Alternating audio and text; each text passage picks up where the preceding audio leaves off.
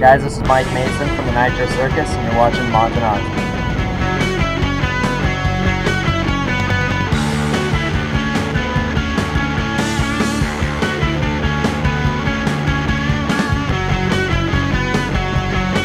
Yeah, so there's definitely some scary stuff, but that's what keeps it fun, you know.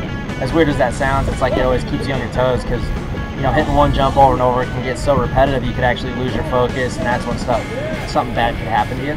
But being in the show, you know I have 11 other guys on my back that I gotta kind of be responsible for. Like, if I go down in the front of a train, I'm taking all those guys out with me, so. One of your signature moves is that when you go up in the air and you're doing a jump, you grab a hold of your seat and it's like you're floating back onto your bike. Yeah, that's called a holy grab, and I wouldn't say I invented it, but I was one of the first guys to kind of start doing it.